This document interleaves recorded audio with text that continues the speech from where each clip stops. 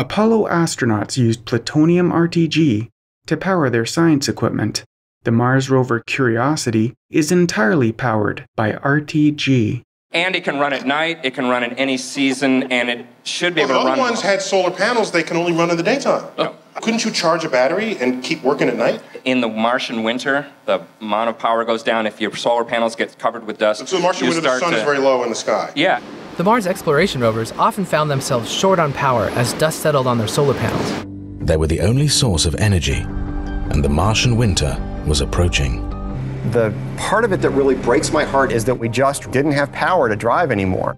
Well, one of them did die because of the winter, because it One of the two rovers. Yeah, if the power goes down enough so that you can't run the heaters at night, then you die. That already happened to one of our previous rovers. So if you want to do a lot of science, you want a lot of power, a lot of instrumentation, you want to last a long time and be able to rove anywhere on Mars. Send nukes.